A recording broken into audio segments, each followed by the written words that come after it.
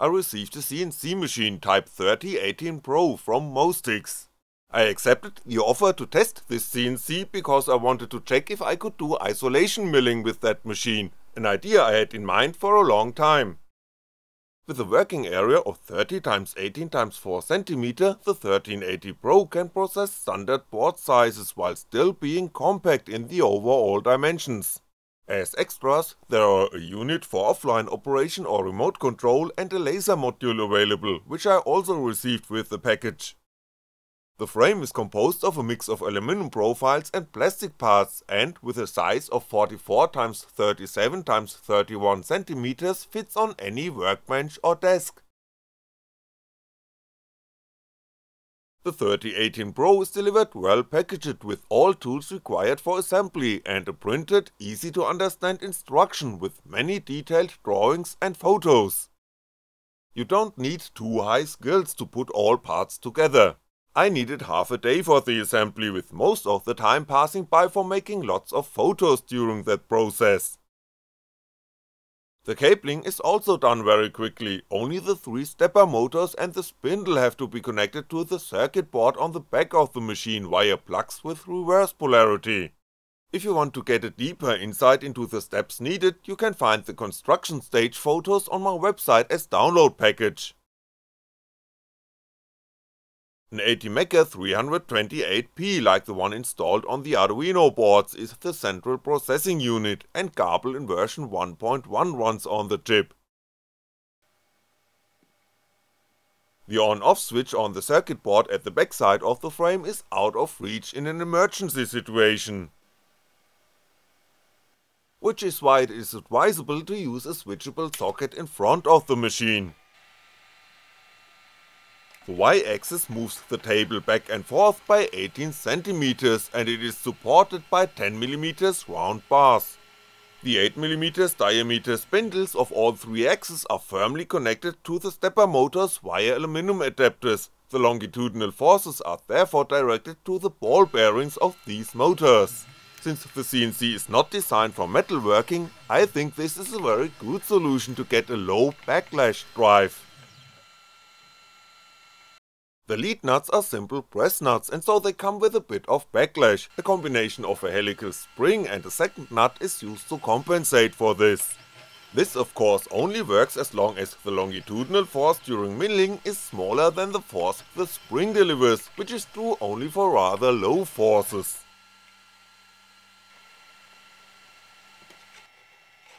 The X and Z axis work with the same principle.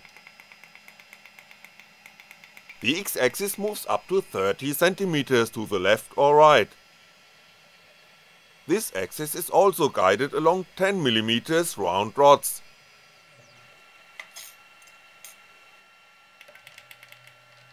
"8mm rods are used for the Z-axis, as this only moves a little more than 4cm up or down. I really like that all 3 axes can be operated manually using hand wheels. The cutting tool is mounted with an ER11 collet having an insert for 3.175mm shafts. That insert must first be snapped into the corresponding nut before the tool can be inserted. The CNC comes with V-bits that can be used for engraving or cutting work. A DC motor with the ER11 collet mounted on the shaft is used as spindle drive. It's simple physics that such a long lever can't grant good runout. With the naked eye you can see a slight wobble of the collet.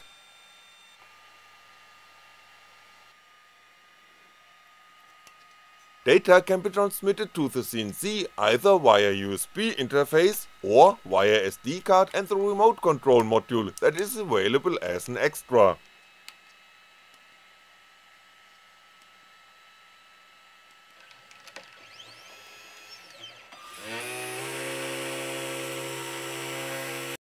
The stiffness of the frame is okay, but not perfect. The rather long lever from the round rods guiding the X-axis to the tip of the cutting tool causes the whole construction to twist visibly whenever you push a bit stronger. All in all, the mechanics is okay for the price range, and to be honest, the manufacturer does not advertise the 3018 Pro for metalworking. In order not to mess up expensive circuit boards, I started a first test run with a plastic plate. To fasten the workpiece on the grooved plate, screws with swing nuts and metal plates are included. A wooden plate should always be attached under the workpiece to prevent the milling cutter from diving into the aluminum of the table, which will inevitably break the tool. I use the remote control to move the spindle to the 0 point, which corner it is depends on the settings in the CAD software used, for this file it is at the bottom left. Now I carefully move the Z-axis with the handwheel down so far that the cutter almost touches the workpiece. A piece of paper helps to find this point. The file to be processed is in G-code format on an SD card, and the extra module is used to forward the data to the CNC with no need for a PC. When removing material with a milling cutter, frictional heat is generated. To prevent the plastic from melting, I made curbs out of modeling clay and filled the resulting basin with water. The outlines of my mascot are engraved by the 3018 Pro with a total depth of 0.6mm.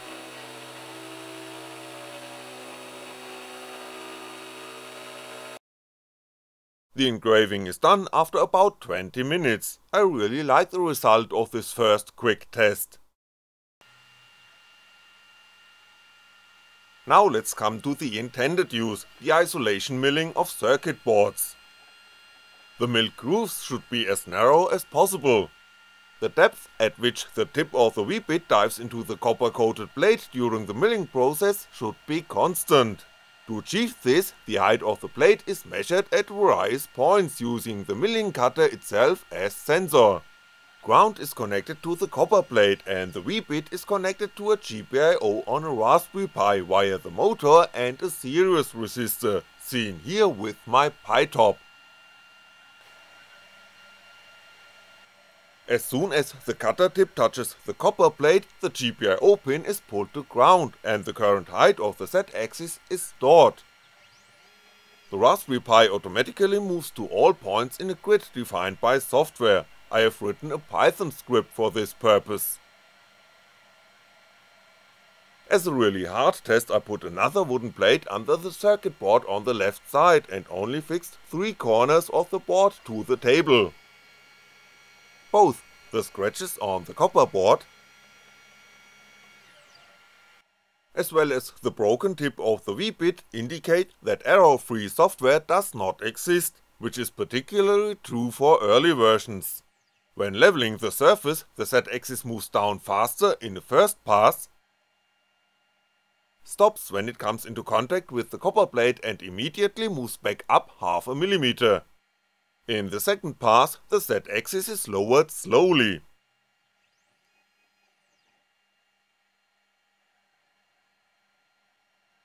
You can see that the loose corner of the circuit board visibly bends down in the first pass. An effect that is much less to see in the second run. Ideally, the circuit board should be as flat as can be on the routing table, which is usually done by special mounts, double-sided tape and things like that, but the purpose of this test is to only use what is inside the package.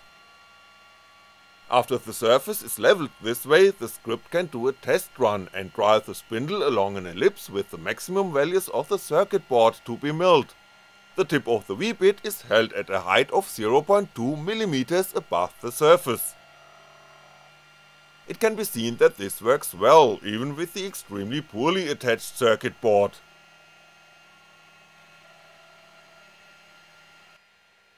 In the long shot you can see how the handwheel of the Z-axis turns while the software compensates for the inclined plane.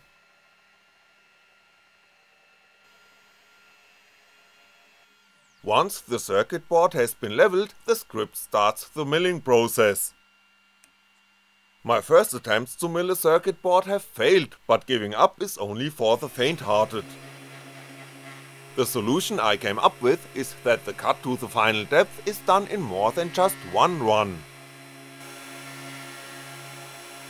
In the first pass, the copper coating is only scratched.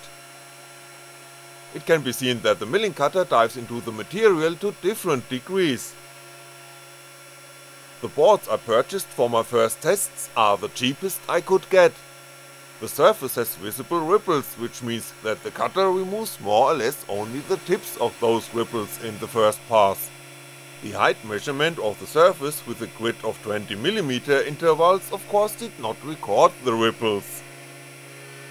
It should also be taken into account that the copper coating is only 35 micrometers, which is 0.035mm thick, and you cannot seriously expect that the mechanics of an inexpensive CNC is free from backlash of this magnitude. Overall, however, the 3018 Pro meets the given coordinates with a sufficiently high degree of precision. The grooves are milled straight. The conversion of the Gerber files created with KiCad to G-code was done by the software PCB to G-code. My script reads the files generated this way and adds some extra functions.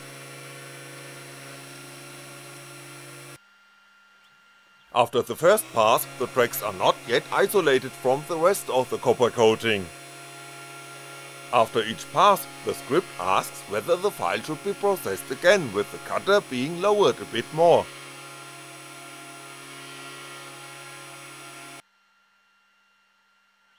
This question must be answered with yes for so long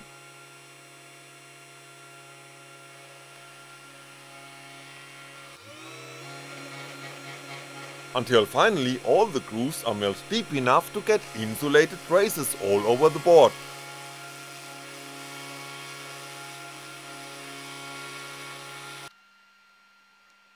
After that, the holes are drilled in the next pass. I use a standard 1mm drill that I had on stock. The second nut and the corresponding ER11 insert for the 1mm shaft also were in my workshop.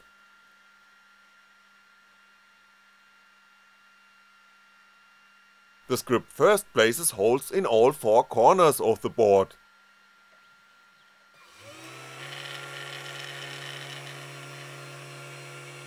Oops, still a bug in the software, the first hole is drilled with a too high speed. Did I mention that the script is being tested during the video recording?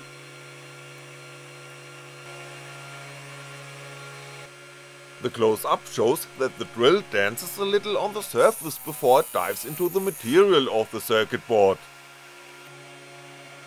As already mentioned, the runout of the spindle is not perfect and the long, thin drill bends easily, which leads to the observed inaccuracy. All in all, however, the 124 holes were made with a sufficient precision.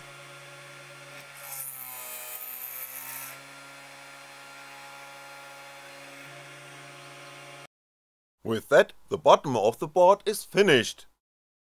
The milled grooves have really smooth edges, the V-bit cuts through the material without tearing off the edges of the copper coating. For the reasons mentioned, the holes are not as nicely centered as they should be. A good milling cutter should deliver better results. The copper around 2 holes was ripped off during drilling, but this is due to the fact that these are pins without an electrical connection to any path. This error is therefore irrelevant for the function of the board. I am happy with the result, the board will work as it came out of the machine, there is no need for any rework. The next step is to label the top using the 5.5W laser module. This device is connected to the electronics of the CNC with a separate control unit for which only one additional cable is required. The laser replaces the spindle. The 3018 Pro has no protective cover that prevents you from looking directly into the laser light, so wearing protective goggles is mandatory. The script now moves the laser head to the lower left corner of the board and turns the laser on to just 1% of its maximum power. The laser beam must now be focused on the surface, and afterwards the laser point must be moved to the lower left hole using the hand wheels. After this position is confirmed with enter, the laser now moves to the top right corner. Here, if needed, the board must now be moved so that the laser beam hits the second hole too. The machine is then ready to laser the markings, and this process starts after pressing enter. In addition to the laser light, the resulting fumes are harmful to health. The process should take place near an open window or outdoors. I moved into my garage with the door open. Lasering the surface did not work the first time either. The problem is that the board material first melts and evaporates, but then carbonizes and so turns black. From this point on, the material absorbs a lot more of the laser light, which suddenly burns a lot more plastic, resulting in an irregular engraving. Various tests with different laser powers have shown that the point from vaporization to charring is difficult to hit. To solve the problem, I don't work with a constant laser beam, but trigger short pulses with a movement of 1/10 of a millimeter between two laser bursts. In addition, I sanded the surface of the circuit board so that the laser light is better absorbed.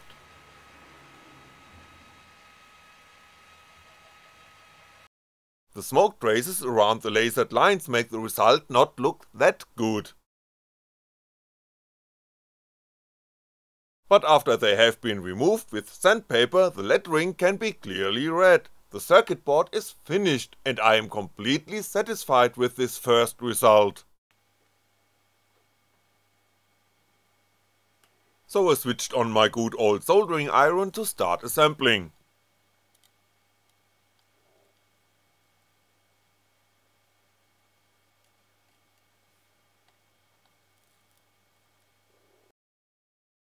Since I was using a single-sided circuit board, some connections to the lower copper tracks are made via bridges on the top. The soldering worked without any problems, and the final result looks like this. It is an H-bridge that is controlled by a tiny 85 microcontroller. The microcontroller can receive commands via an interface in the form of pulse width signals or, as can be seen here, read the voltage on a potentiometer. Thanks to the software running on the chip, the motor also works autonomously. My first attempt to manufacture a circuit board out of the box with the Mostics CNC 3018 Pro can therefore be described as successful. The machine can perform the necessary steps with a sufficiently high level of precision without any modifications. I really like the result. Anyone who enjoys experimenting will be able to improve the results. At least I have caught fire and will certainly use the 3018 Pro more frequently for future projects to make circuit boards.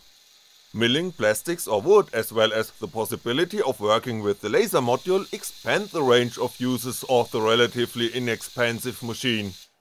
If you want to take a closer look at the mechanics as well as the circuit board I've made, you will find many photos in high resolution on my pages. Have a click. Thanks for watching, and I'll be back.